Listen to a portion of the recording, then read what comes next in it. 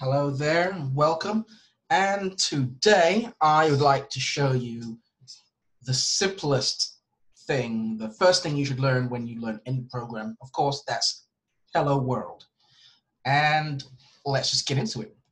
Love.graphics.print brackets, quotation marks, hello world. Now, Control S to save. And let's run that. What do we get? Nothing. Why do we get nothing? Well, that's because we have to say love.graphics. We have to say function love.draw, and then our two brackets, and then end that. Control S, and there you have it. Hello world. And that's our tutorial for today. If that's all you wanted to learn, well, there you have it, and we're done. But I wanted to show you a couple more things. First of all, let's just say we wanted to say hello world, and we wanted to say hello people. We could do this, love.graphics. Love.graphics, print, the brackets there, quotations, hello people. Control S to save. And what do we get? Ha! Isn't that great? We get hello world and hello people right on top of each other. You can see it. Hello is the same, but they're right on top of each other. So after a print statement, there are a few arguments that we can enter. Right now, hello world is printing at 0, 0 by default. So let's just leave hello world at 0, 0. That's our X and our Y axis right there. And let's keep our X axis the same, but our Y axis at 50. Control S to save. And there we have it. Hello world, hello people. That's good enough. It's good enough. There are more that we can do, more arguments to add. After your X and your Y axis, we will come across the rotation of this string that is being printed. But it's in radians and not at angles. So I don't think I can put 90 in here. At the top over here, I'll just put in 1 for the rotation. Control S, let's take a look at what happens. Yeah, hello world is, you see that the rotation does work, but it's not angles. There is a calculation to get radians turned into degrees, but just so you know that that rotation does work. But if we want to get to the arguments that exist after the rotation, we don't want to put 0 in there because we don't. Let's take a look at what will happen actually. Let's Control S. Yeah, 0 works as well as nil does, but I prefer to put nil. That's what I got used to. Now after that would be the scale. We have the scale for your x-axis. We're going to put that at 1. Your scale for the y-axis, let's put that at 1. And then for hello world at the top, we're going to put 2. That's the x-axis. In fact, let's not do that. Let's put the x-axis for hello world at 2 and the y-axis at 1. And that's a 1-to-1 ratio, means no change to the scale. So what we should see is hello people regular and hello world will be stretched. And there you have it. Our x-axis scale is stretched a little bit. So that means we can take this and put 2, and maybe we'll put this to 3. So now we're scaling it up, x and y equally, meaning we're just making the words larger. And that didn't work because I didn't press Control S to save. Now we have this. As you can see, as it does get larger, it gets a little blurry.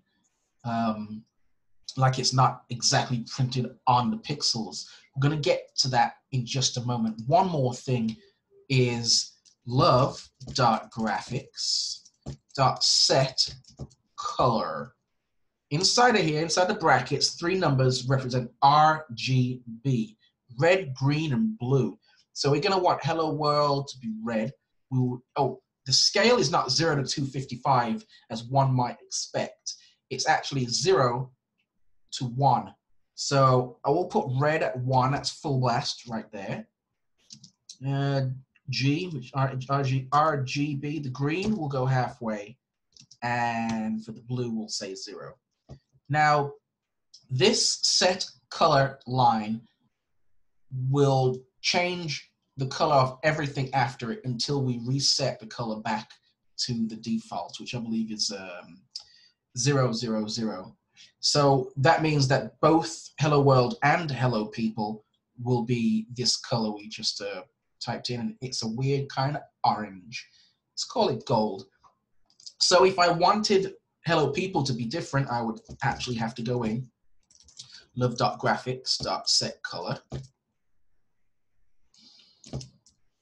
and let's just go backwards, 0, 0.5, and 1, and say Control S to save. Now we've gotten 2 different colors.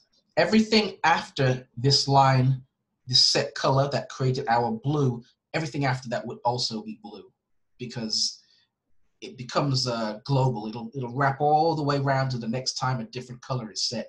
But for now, this is good enough. We figured out how to enlarge, rotate, position, and scale our text. Next, I'm going to add our function love.load,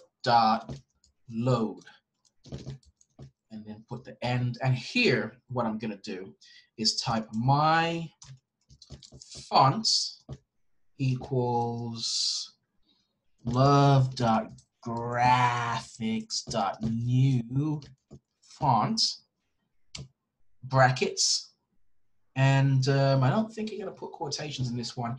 I have actually gone to a website and downloaded a font. Let me show you what that looks like. The website is called dafont.com. And watch out here, because these fonts, most of them are free for personal use. If you aim on creating a game or an application and uploading it for sale, it's going to be a bad day when they find out and sue you for it, probably taking all of your meager profits along with you. So yes, you can use these that say free for personal use if you're prototyping, if you're playing around, but it's best to find one that's completely free to use, or go ahead and put your money down for a spectacular font. And so Dafont, this is where we download those fonts. You can find them anywhere else. Let me stop talking about that here. So TTF stands for True Type Font. And in here, the font that I decided to download is called Mahaputra.ttf. And then down here, in front of all our text, I'm going to put love.graphics.set fonts. Yes, set font. Set fonts. And the font we're going to set is my font. When I say Control S, this should change what we got. Ooh. Ooh. In the main.lua, line 2, attempt to index a global Mahaputra and nil value. Let's take a look at what I did wrong there. I spelt it correctly, I believe. Mahaputra, capitalization, front.ttf. So I think we might have to put this in quotations. Let's take a look. And now Control S to save. There we go. Goodness, that is terrible. So our font does work. It's really blurry though. Why? Because we scaled up down here in our print functions. and scaling up causes that blurriness. Now, Control S, what do we got?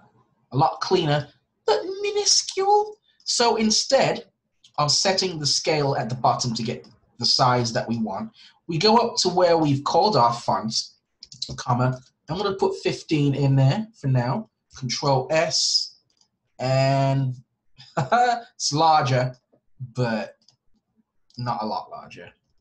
So we'll make it 150. There we go. Oh, there you go. Now, very large, a little bit overlapping, but very sharp. And you can see now, if you go online and type in how to enlarge text in Lua for love2d, you're going to find that folks very much skip over the scaling. Sorry, it sounds like gunshots outside. Anyway, so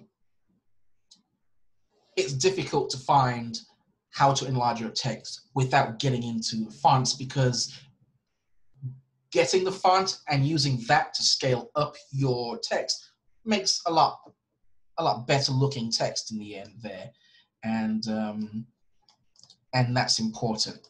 So this video really was to show you the arguments that you can use in the print statements. And again, I'll go over it. You got your x-axis and your y-axis for positioning.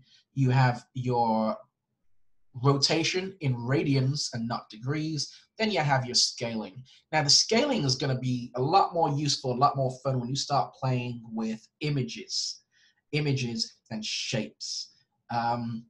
You wouldn't have to worry about that blurriness, and it's great to shrink an image down or to enlarge it just a little bit to fit the rest of everything. It's also a good idea to start downloading fonts, or finding these font files for the fonts that you enjoy, that work, that please your eye, that work for your projects. I mean, I could keep going, you know, there's a lot more to talk about, but that's all I wanted to show you. I have shown it to you, and I hope to see you again in another video. Thank you.